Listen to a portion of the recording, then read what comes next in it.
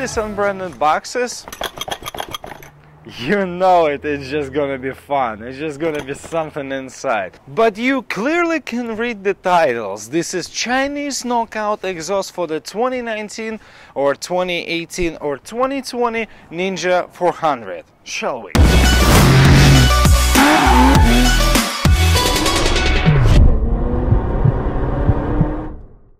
Just tell me why in this world you would ever try to do something like this?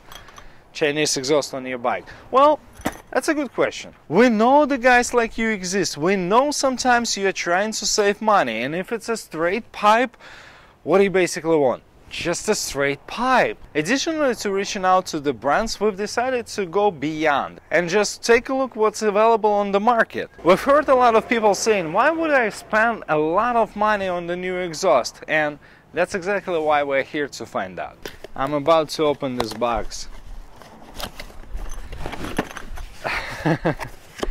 Well, this package looks dirty. No, I'm serious. Take a look. It's dirty.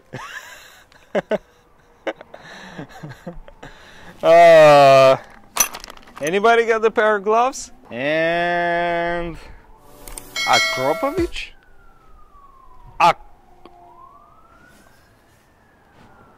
Seriously? Well, some Chinese knockouts are not as there as this one. Sometimes they misspell the brand name, sometimes they misspell other things just to stay protected. Who's gonna find them in the entire China? Who cares? It's like 30 to 40% probably just doing the replicas in order to make money. And those guys went above and beyond. Probably not with the quality, but with the name and logo, yeah, they did a really good job. Well, if you take a look inside, you can tell. I was right. This is just a straight pipe with a smaller diameter insert on the middle, just to call it exhaust. For 29 bucks, it's okay. I guess the paint is already peeling around the edges and the welds are pretty much fine. But what should I ask for this price? You're all here to hear how it sounds. So shall we?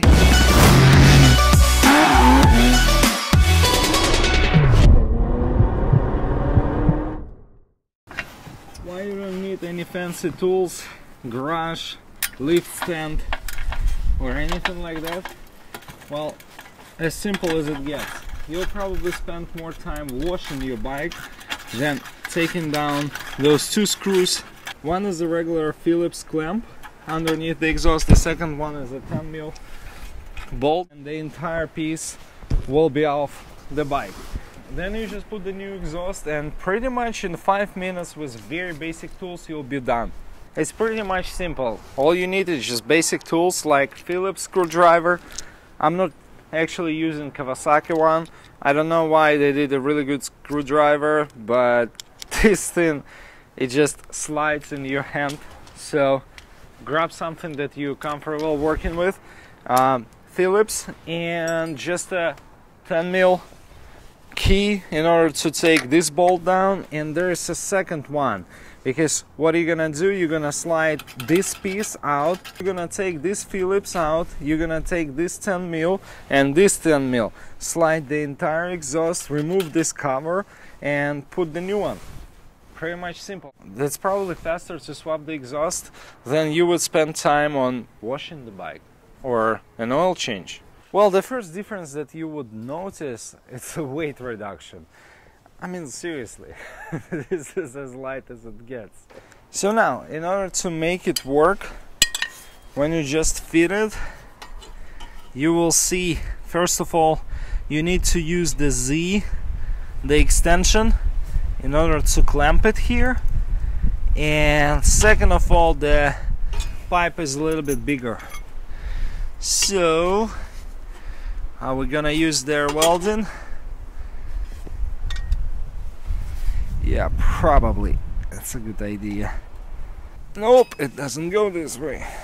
While I'm pulling up all the tools and setting up, can you look up what's the refund policy on this thing?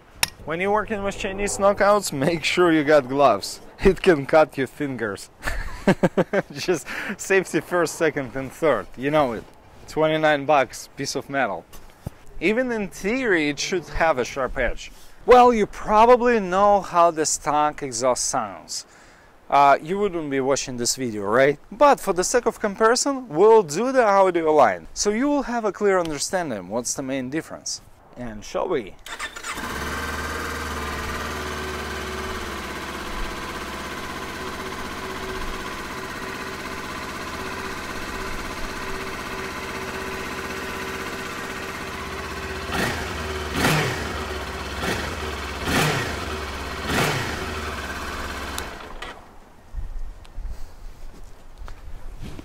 You know what?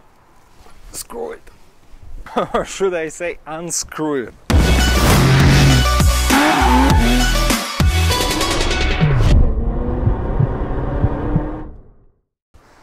Ready? That's gonna be better.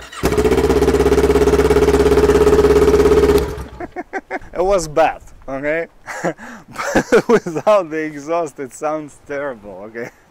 It just sounds like a lawn mower, but not without the exhaust.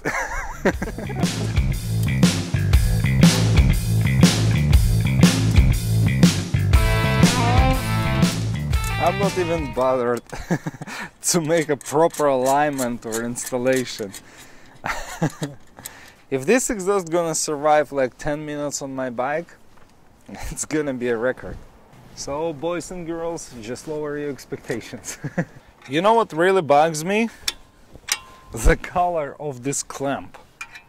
Just, I don't know why they decided to even try it. Why is it gold?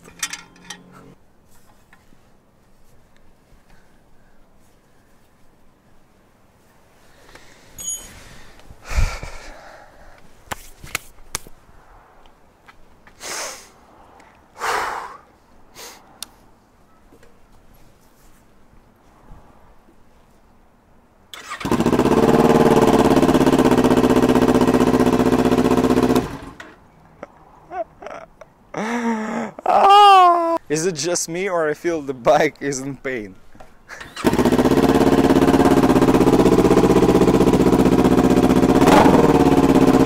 Well, Doc, you know what?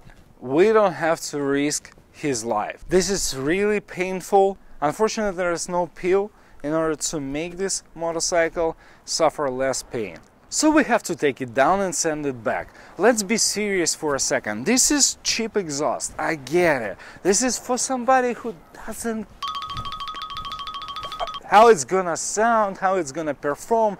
But the problem is, you're gonna put one of those, you don't know the back pressure, you don't know the materials, you don't know how it's gonna be sitting, and we had a problem with fit and finish in order to mount it properly. It was flimsy, it wasn't sitting correctly. It says in the description specifically for Kawasaki Ninja 400, but in the real world this is the exhaust that they do probably for every single small displacement motorcycle, and the problem with it, you don't know how it's gonna affect your engine over the time. So pack it, send it back, and never ever do it again. Right now you were able to save some money on the cheap exhaust. In a few years you will end up with a major repair, major rehaul for your motorcycle. This is gonna cost you way more than a good quality exhaust right now. And speaking of which, we're gonna have the entire series about the Kawasaki Ninja exhausts, so you can pick the one that you like, based on price, based on sound. Some of those videos already up on our channel. Check out the links in the description down below. Hit the subscribe button, ring the bell, and watch the honest reviews for cars, bikes, gear, parts. Everything is here.